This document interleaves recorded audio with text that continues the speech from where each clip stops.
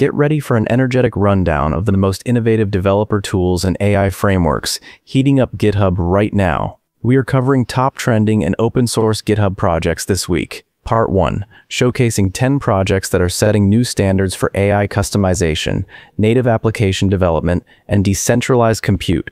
You will discover cutting-edge solutions for building your own AI inference clusters, creating high-performance cross-platform mobile apps, and giving large language models direct, secure database access. Welcome back to Manu AGI Tutorials. Here, we explore the exciting world of AI, latest AI tools for you, so don't forget to hit that subscribe button and the notification bell so you don't miss out on the latest AI insights. So let's start today's video. Project number 1, Awesome Claude Skills. Curated workflows for Claude AI. Let's dive into Awesome Claude Skills, a free and open source repository from Composio HQ that collects a rich catalog of ready-made skills or workflows for the Claude family, Claude.ai, Claude Code, and the Claude API.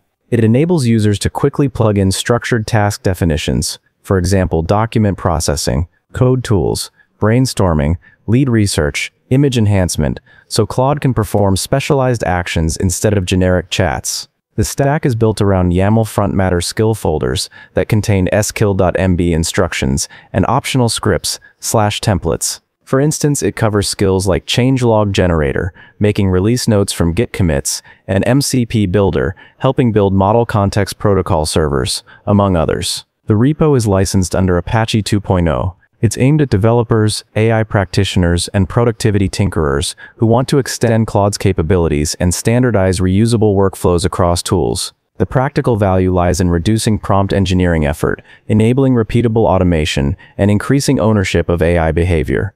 Demo usage is as simple as installing a skill folder, e.g., MCP, Claude to, Liaflombert, DQA2, Demo Have, Claude to code, skills, then copy the directory, then loading it in Claude Code. Before we move to next project, let me introduce you to Supadata, web and YouTube to text API for makers. As you know, building modern software, especially with AI agents or chatbots, requires massive amounts of clean data. We were facing a constant hassle trying to manage video transcription and reliable data scraping. We needed a way to turn videos and websites into structured data effortlessly. Supadata immediately solved this, acting as the bridge that helps us build better software and AI products faster. It's built for developers by developers and avoids the unnecessary complexity we often see in APIs. The core of what we're using involves two powerful components. First, the Video Transcript API. This is fantastic. We can extract both auto-generated and manual captions from YouTube, TikTok, Instagram, X, and other files.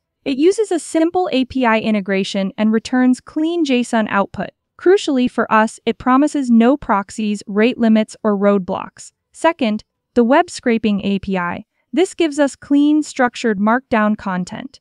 This scraped content is perfect for training our AI chatbots. It handles bypassing CAPTCHAs and rate limits using their scalable infrastructure.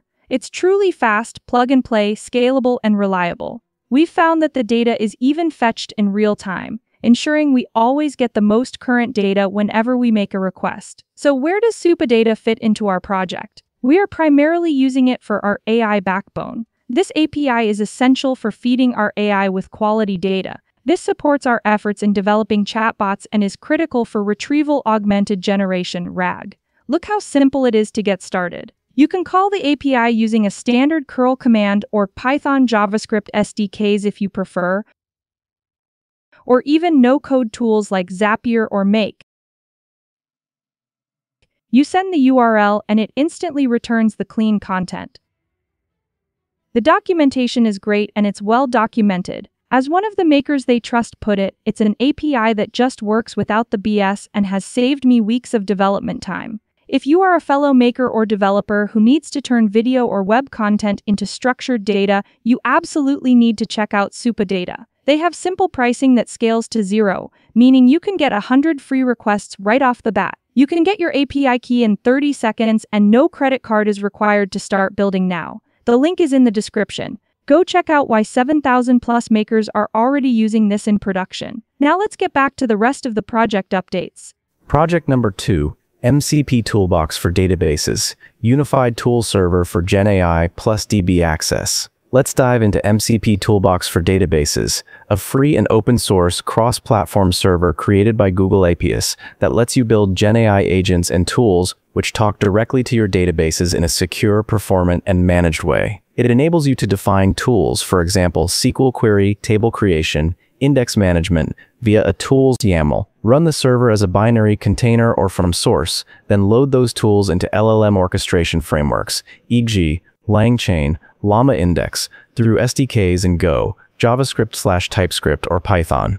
The stack is written in Go, YAM 97% of code, and supports connection pooling, authentication, observability with OpenTelemetry, and is licensed under Apache 2.0. It's now at version 0.2.0, released Nov 14, 2025, and has over 11K stars on GitHub, indicating active interest. It's designed for developers, AI engineers, and data teams who want to give their agents real-world data awareness and actionable database access, so they gain higher productivity, fewer boilerplate steps, and more secure setup. There is one limitation. Because it's pre-1.0, it warns about potential breaking changes. Project number 3, VibeVoice, expressive long-form multi-speaker AI voices. Let's dive into VibeVoice, an open-source text-to-speech framework by Microsoft tailored for generating expressive, long-form, multi-speaker audio from text.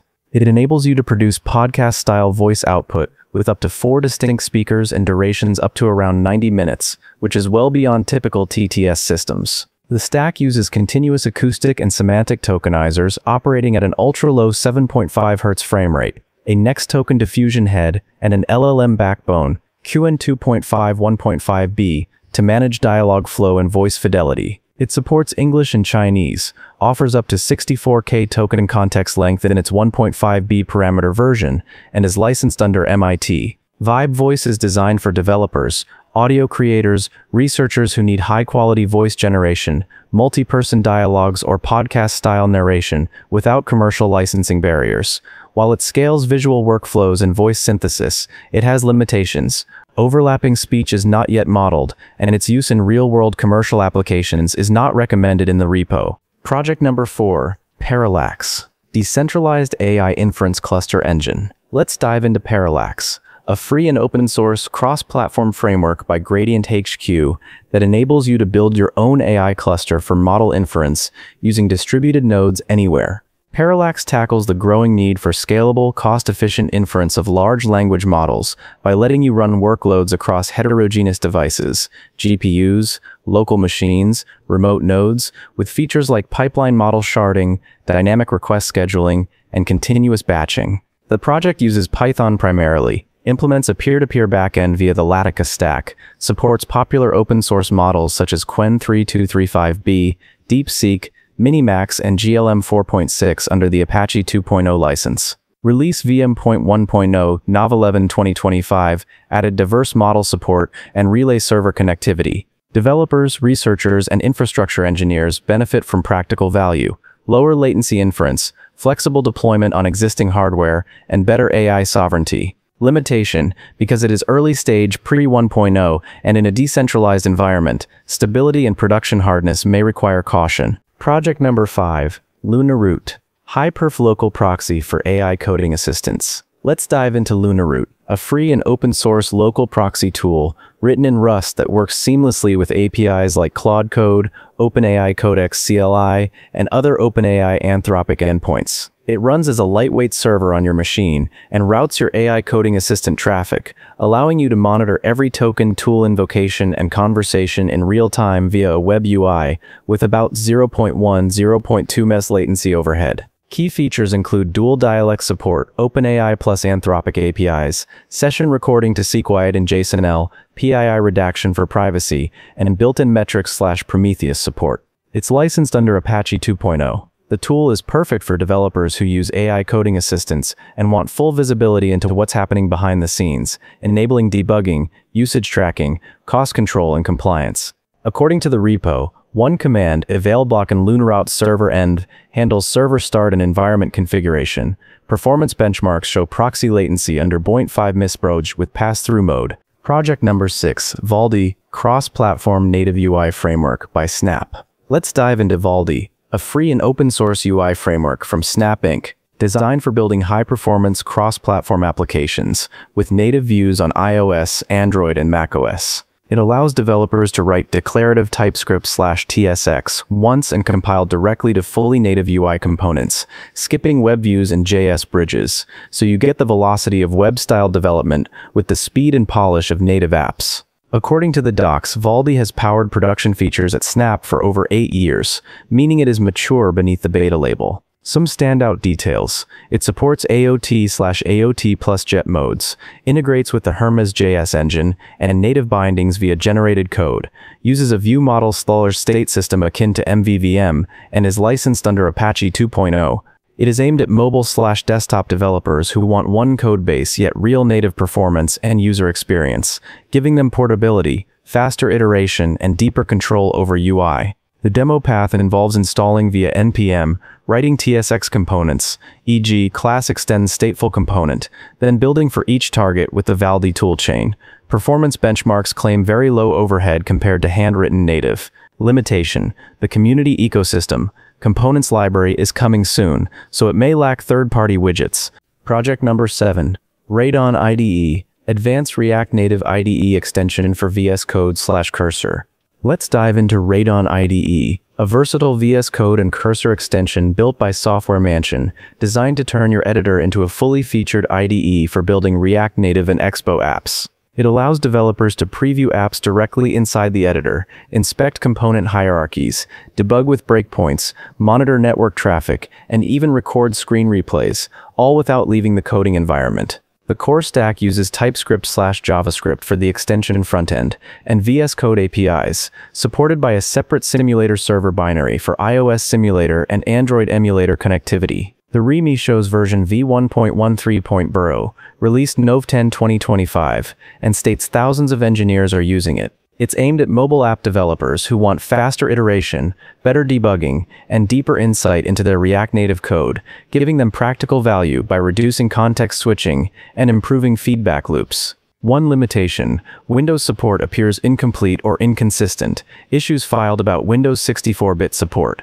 Project number 8. Stage, web-based canvas editor for stunning designs. Let's dive into Stage, a free open-source browser-based canvas editor that empowers creators to build rich visual designs without heavy software. It works entirely in browser by default, although optional back-end services exist. So you upload images, layer text, choose backgrounds, apply shadows or 3D perspective, pick aspect ratios, Instagram, banner, etc., and export high-quality graphics, all fast and intuitive. The tech stack uses Next.js 16 and React 19 with TypeScript, rendering via Canva plus HTML2 canvas, state management by Zustand, styled with Tailwind CSS4 and UI primitives from Radix UI. The license is Apache 2.0. The editor is built for designers, content creators, marketers, and anyone wanting agile, high-res visual output, offering full control, portability in browser, and instant preview. According to the README, export runs fully client-side for all core features so you retain ownership and privacy. Notable limitations include potential slowness on very high-resolution canvases, and screenshot via URL capture may time out for slow websites. Limitation: export may take a few seconds for high-resolution images. Screenshot capture may time out. Project number 9. TrendRadar, real-time multi-platform news trend analyzer. Let's dive into TrendRadar, a free and open-source news trend monitoring and AI analysis tool built in Python and designed to run locally or via Docker. It aggregates hot topic data from over 35 platforms, e.g. TikTok, Zahoo, Bilibili, finance news sites, so you can follow emerging stories without being buried in noise. It supports keyword filters, ranking by frequency and persistence, and integrates AI tools via the Model Context Protocol (MCP) to provide 13-type analyses, trend evolution, sentiment, similar news search through natural language queries. In practice, you set frequency words, choose a push mode, daily, current, incremental, and let TrendRadar crawl, filter, and notify you via enterprise WeChat, Feishu, Telegram, email, etc. It's built for researchers, content creators, marketers, and PR teams who want early insight into which topics are spiking or evolving across media. The codebase uses Python, HTML, Docker support, and is licensed under GPL 3.0. One limitation is that it currently focuses mainly on Chinese language platforms and may require adaptation for other languages/regions. Project number 10, Usage for Claude, Prompt Usage Tracker for Claude agents.